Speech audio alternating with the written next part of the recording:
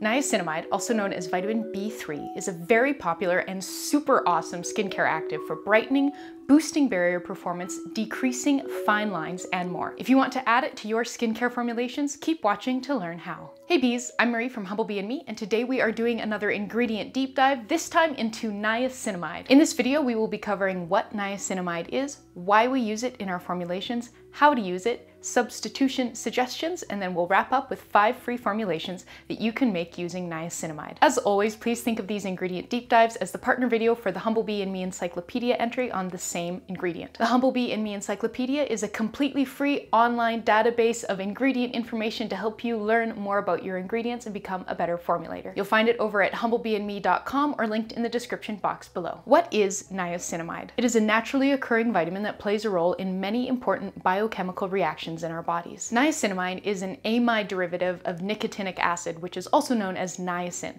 Both niacin and niacinamide are referred to as vitamin B3, but we use niacinamide specifically in skincare because niacin causes the skin to flush and tingle, and that's just not super pleasant or desirable. Niacinamide is sold as a white powder, it is synthesized, and it is vegan. Why do we use niacinamide in our formulations? Niacinamide has tons of benefits for the skin. Right now, it seems like the most popular one is skin brightening. According to modern cosmetics, niacinamide works to brighten the skin by preventing melanin from passing into keratinocytes, also known as skin cells. Niacinamide is also great for acne-prone skin as it helps regulate sebum production and decrease redness and irritation. This awesome ingredient also helps boost ceramide production, reduce transepidermal water loss, improve barrier function, reduce fine lines, and improve skin elasticity. It is a generally well-tolerated active that is unlikely to irritate the skin. If you've never tried niacinamide before and you'd like to give it a go before you invest in some of the raw ingredient, I really like The Ordinary's 10% niacinamide and 1% zinc facial serum. It's quite inexpensive. A 30 ml or 1 ounce bottle is less than $10.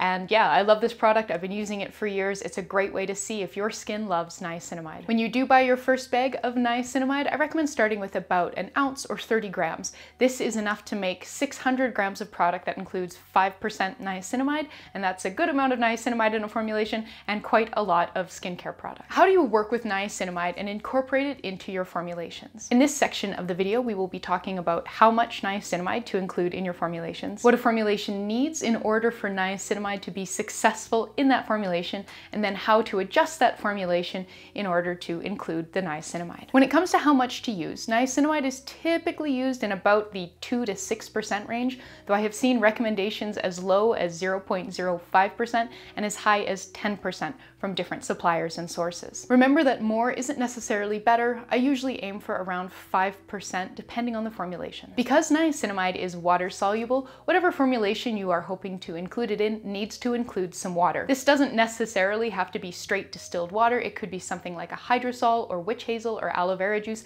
as all those things are almost entirely water. I recommend saving your niacinamide for leave-on skincare formulations, as it's really not going to do much in a rinse-off formulation that's only on your skin for a few moments. You can include niacinamide in the heated water phase of your formulations, or it can be cold processed if there's no heating going on in the formulation. To make room in the formulation, simply reduce the amount of water. So if you were going to add 5% niacinamide to the formulation, you would reduce the distilled water or the other primary watery thing like a hydrosol or witch hazel by 5% to keep the formulation adding up to 100%. Now, there is quite a lot of discussion about the ideal final pH for formulations including niacinamide. Most supplier recommendations I've seen are in the 5 to 6 range. You may have read that you should not use niacinamide with acidic ingredients like vitamin C or alpha hydroxy acids because that can cause the niacinamide to break down into niacin and then make the formulation irritating to the skin. Chemists Amanda of Realize Beauty and Stephen of Kind of Stephen have both written really interesting, detailed, well-explained blog posts on this topic. They both conclude that the concerns about using niacinamide in acidic formulations or in using a product that contains niacinamide in the same skincare routine as an acidic product like a vitamin C serum are probably overstated and based on a not great interpretation of a study that used hydrochloric acid and high heat. I highly recommend reading both of these posts to learn more. There's a lot of great information in there. They're both linked in the Humblebee and Me Encyclopedia entry for this ingredient, Plus, I've also linked to some discussion over on Chemist's Corner that generally draws the same conclusions. The general gist of why we don't need to worry about niacinamide in acidic skincare formulations is that the reaction would take a really long time, a lot longer than you typically leave a skincare product sitting around. Also, the acids that we use in skincare products are nowhere near as strong as hydrochloric acid. From my research, it seems like a pH of 4.5 to 6 should be fine, and potentially even lower would be okay, depending on the formulation. Once your formulation is nearly done, you are going to want to check that pH and adjust it if it's not in a skin happy range. Skin Chakra has some great posts on how to do this, and I've also done a patron exclusive video all about this,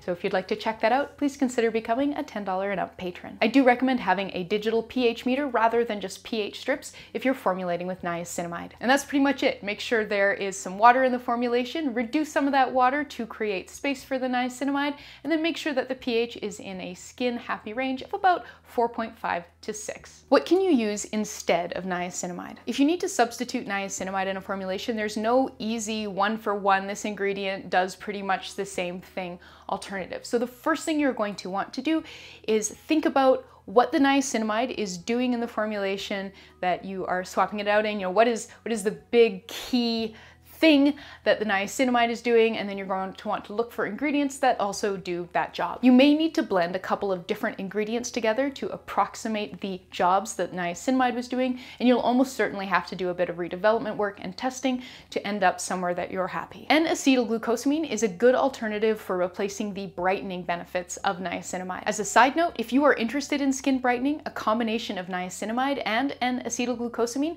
has been shown to be more effective than niacinamide alone. Vitamin C could also work as an alternative skin brightening ingredient. There are quite a lot of different formats of vitamin C, and some are easier to formulate with than others, so make sure you are researching what you've got and what you're looking at so that you know that you can make it work with whatever you are formulating. Panthenol, also known as vitamin B5, can be a good alternative for anti-inflammatory properties and reducing transepidermal water loss. Certain botanical extracts could also be beneficial. For instance, pea extract is said to help even out the skin tone and help with dark spots, so that could be a good alternative. Or you could look at something like calendula extract, as it has anti-inflammatory and skin soothing benefits. This is by no means an exhaustive list of alternatives. You'll need to do your own research, testing, and experimenting to see what works for you and your formulation. And let's wrap up with 5 free formulations that you can make using niacinamide. Formulation number 1 is my brightening hyaluronic acid and niacinamide facial serum. This is a fairly simple serum formulation featuring 5% niacinamide